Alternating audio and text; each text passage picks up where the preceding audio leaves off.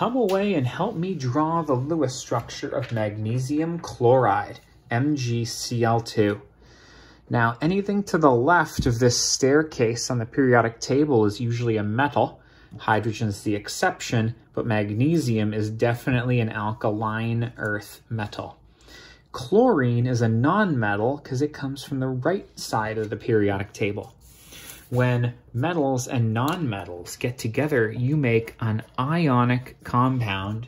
The metal is going to give its electrons away to the nonmetals. Now, magnesium is in group 2. That means it brings 2 valence electrons with it. 1, 2. Chlorine is in group 17. That means it brings 7 valence electrons with it. So I'm going to draw my Cl. 1, 2, 3, 4, 5, 6, 7 valence electrons. Note that I spread them out before I doubled them up. Now, nonmetals satisfy the octet rule. They want a full outer shell to be stable. A full outer shell of 8 electrons. That's why it's called the octet rule.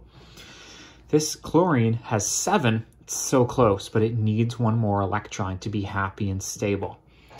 This magnesium is a metal and will gladly give up its electron.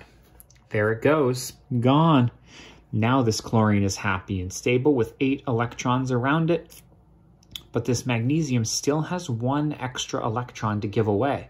Where is it going to go? If you bring in a second chlorine atom with its 7 electrons, magnesium can give that extra electron away as well. This means that magnesium will have no electrons left. That's ideal and stable.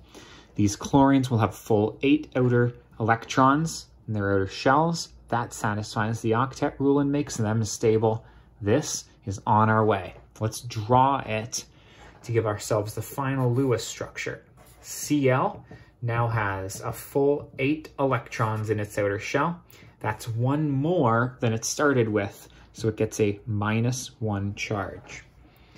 You have to draw 2 of them because, well, you needed 2 Cl's to absorb the electrons that magnesium was passing out for free over here.